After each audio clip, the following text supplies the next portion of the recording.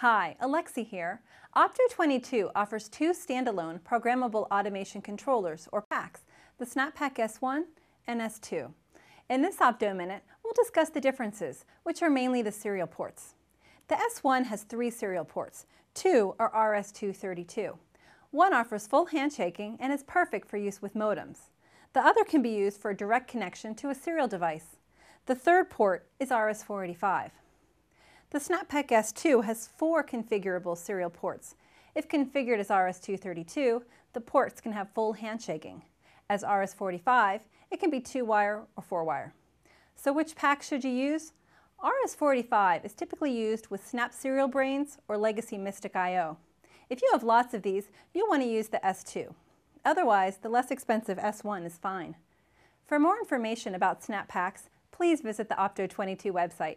See you next time.